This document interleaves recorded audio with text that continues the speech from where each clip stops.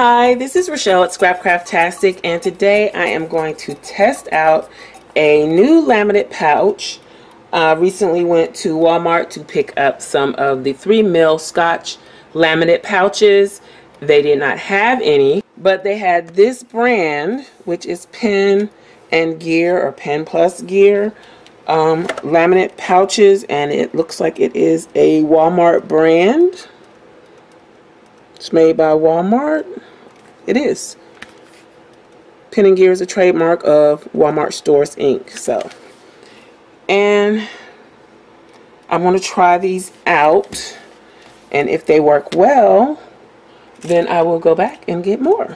So the reason I needed 3mm laminate pouches, I do have 5mm Scotch brand, but I wanted 3mm because I want to laminate these tab dividers that I made using a cut file from my shop at scrapcraftastic.com. And I also used a paper pad from Hobby Lobby by the Paper Studio that I got 50% off.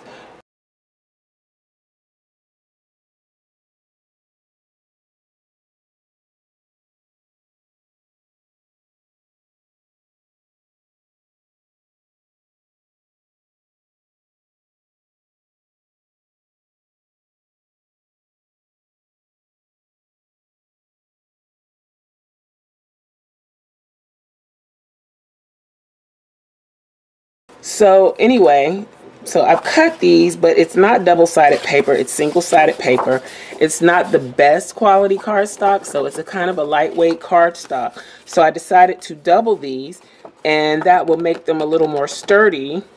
So I don't think I would need a 5mm laminate pouch. So I have my laminator warming up. I'm going to go ahead and adhere the front and the back of these together just with a little double-sided tape. This is just Scotch brand tape.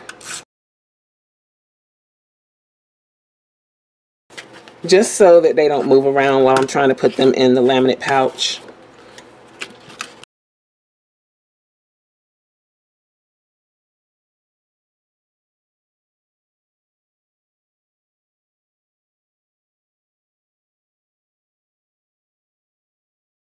So now that I got them taped together, I'm going to open up this laminate and give it a try and see how it works.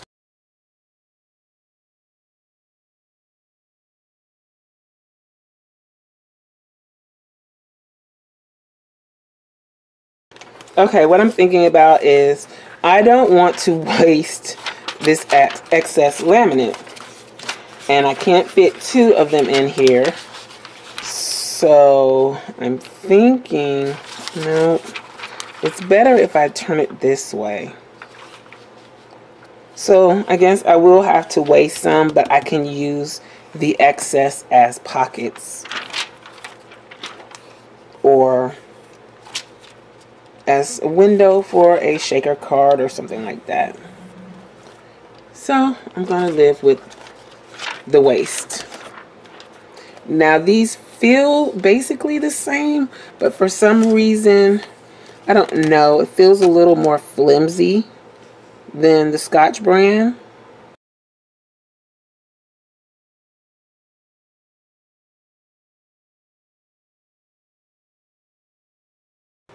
So this is what it looks like laminated. I'm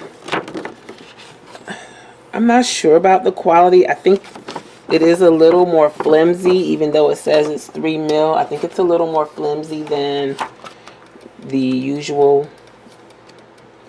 Scotch brand. But for the purposes that I need it for, I think this is perfect, and I would buy it again so far. I'm going to continue laminating these and see how they are, and come back and give my final thoughts. And I'm putting something with a little weight on top of this. As you can see, it's like curled and not flat, so I'm just going to set something on here to try to help keep it flat. It's best to do that as soon as it comes out of the machine while it's still hot. So with this one, I'll do it right away, and that will help. And also the warmth of this one should help flatten the one that got cooled off. Oh, I see some bubbling here.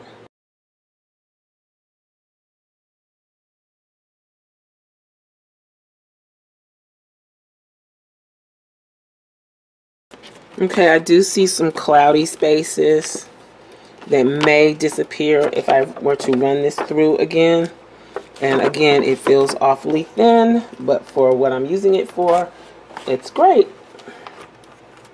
Okay, I don't know if you can see this on camera or not, but can you see how it's like a grayish little area here, then it's dark here, then it's a grayish area here? I don't think that that is particularly a problem. Maybe you can see it better now. With the laminate, I think it is a problem with black paper or dark color paper, because I've noticed previously with laminating, even with the Scotch laminate, that I would get that grayed out look when I'm laminating something dark. I'm going to run this one through again just to see if it helps with that. In the past it did, so we'll just give it one more shot just to see. I think it may be something that happens when you laminate regardless of what color you're laminating, but when you're laminating something lighter, it probably just doesn't show up, and you can see it when you do laminate something darker. Maybe, I don't know, but it does happen. And it's not because the laminator is not hot enough, because I've had it on for quite some time before I even started using it. Okay, yep, it's still there.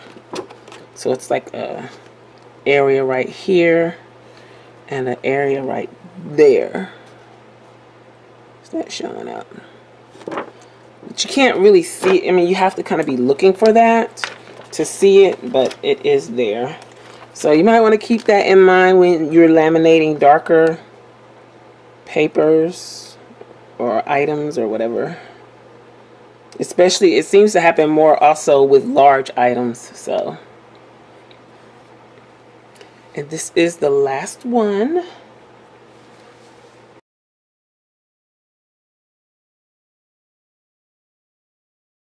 So this is that was the last one. These are all the dividers.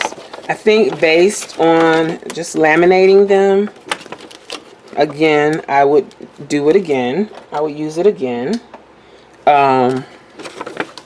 It's not as, the quality seems a little less than the Scotch brand, but in a pinch, these will do.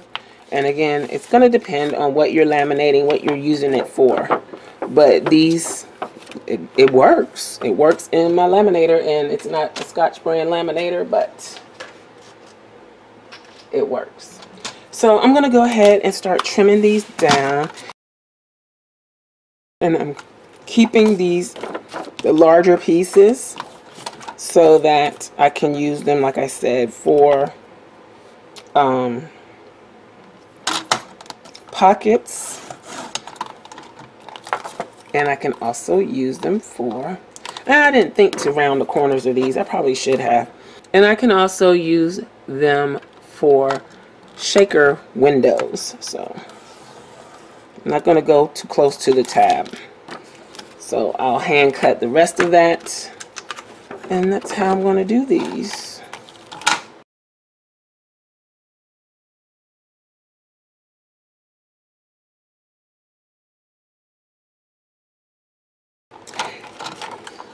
And I've mentioned this before, if you're using one of these Fiskars paper trimmers, what I do is use where the white on this, the white area on this side ends. There's still a gap of clear plastic after the white ends into the crevice where the blade goes. So that's like the perfect place to line up your laminated piece so that you're staying outside of the bubble, so that doesn't break the seal, and it gives you just enough excess laminate to keep that seal intact. So that's how I can do it so quickly without having to get really close and making sure I'm not breaking the seal. and I have a consistent width of laminate all the way around.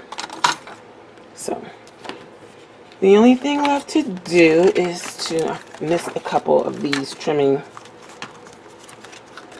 the hole punch side, and then I'll go in and trim off the excess around the tab. I'm going to use these scissors instead of my favorite Tim Holtz scissors. If you can see, let's see, that's going to show up. The Tim Holtz scissors have a zigzag edge. You can't really see it on camera, I don't think. It's just a little zigzag, so which makes them really good at cutting some things, but it leaves that zigzag impression or pattern on whatever you cut. And in this case, it would help if I took that off. In this case, I don't really want that zigzag, and these scissors are supposed to be for precision cutting. I don't use them that much, so I need to start getting some use out of them. Let's see if I can precision cut these tabs off.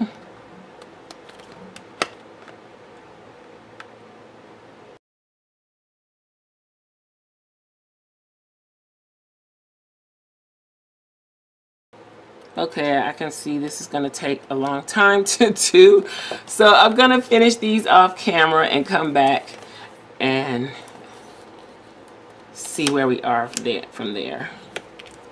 So here they are, all trimmed up. The only thing I haven't done is punch the holes, and I think I will run them back through again just to make sure everything's sealed up nice and well. But again, as I've said already, I would buy this laminate again. If it was really something important, I would probably stick to using the Scotch brand. But just for general use in my own personal planner, I have no problem with this Walmart brand. So that is it for this video.